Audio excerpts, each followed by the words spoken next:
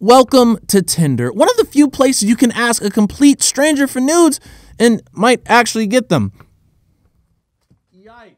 See, I like Tinder, but maybe in the same way undergrads like eating ramen for 3 consecutive months. We tried something else if we could afford it, but at this point, we're just happy we haven't starved to death. And yes, I know the app is infamously known to facilitate hookups, but that's not really my shtick. I'm more of a relationship type of guy, even though like Tinder's a weird place to be looking for that kind of thing, as aside from like the real like world. See, I'd rather be left alone, but I'm also lonely, and Tinder lets me live in this paradox. See, that's kind of the point of this video. Why do people use Tinder? And I guess that's my reasoning. I said this in a previous video, but talking to girls face to face is not my strong suit. Shout out to fear of rejection, going strong since 04. Because there's a chance that they're not interested, and I don't even want to deal with that as an option. Because see, if we match, you thought I was attractive, and you can't take that back. There's no backseas on that.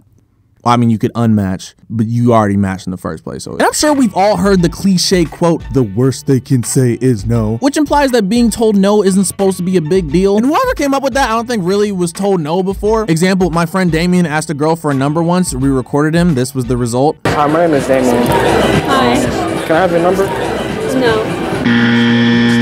Now, I understand it's about approach and personality and exuding confidence in that it's okay to fail. And you know what? That's absolutely right.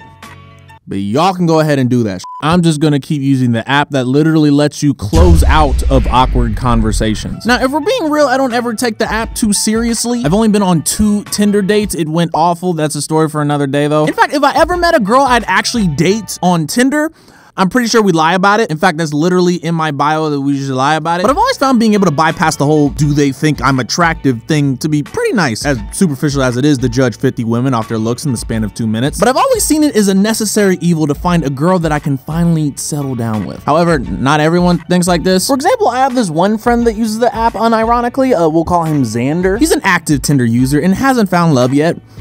But I'm pretty sure that's not what he's looking for. When I asked him about his thoughts on Tinder, he likened it to... I'm so close to getting this demonetized. He likened it to Pornhub, which I'm not gonna explain why, but it's pretty obvious. Now I think about it, I'm sure not everyone is out there to look for love like me. So I know I really need to start reading people's bios before swiping right on them. Yikes. In fact, I ran a Twitter poll to see why people use Tinder and what their success rates were and whatnot. But the people who follow me, I don't think really got what Tinder was about. I'm under the age of 18 to stare at pretty girls who never look in my direction in real life. I need a woman in my life that can cook toaster strudels perfectly. So obviously the next logical step would be, why not just ask girls on Tinder?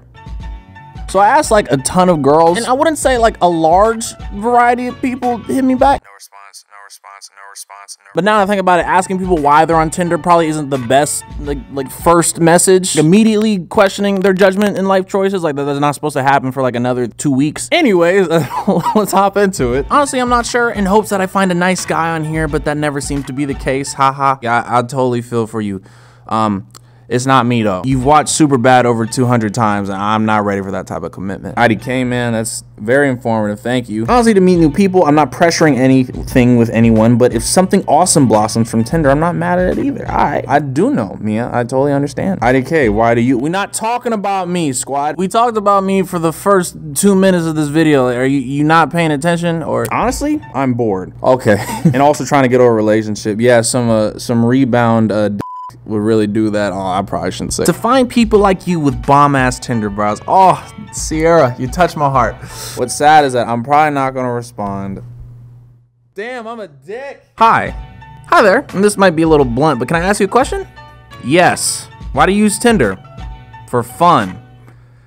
This chick is articulate. As I continue to ask girls, all the answers are pretty much the same. Like they're either bored or they're looking for the one. Like, I don't know, in the back of my head, I was really hoping someone would be like, yeah, I'm just looking for some like just for funsies. And mom, if you're watching this, I promise that was a joke. I'm not serious. So I guess the moral of the story is no one's taking this thing that seriously. I probably shouldn't either. Like, I don't think I've had a single relationship where I actively looked at them as like a dating possibility first. Like we were cool and then it turned into something. The healthiest option is to let things be, maybe not rush things, let things happen, go their own course. Chances are I want to meet her.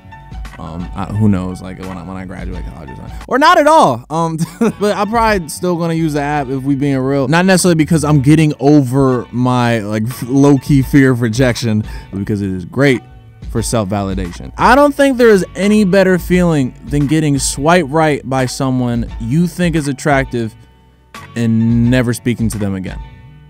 Oof, what is up, y'all? If you're new here, why don't you subscribe and drop a like, all that stuff that they make us YouTubers doing. Oh, and also hit the notification bell, please, because it's like really fulfilling to see you guys click the video as soon as it drops. Like that means a lot to me. Comment, all that good stuff. I'm really tired. Nothing I'm saying makes sense.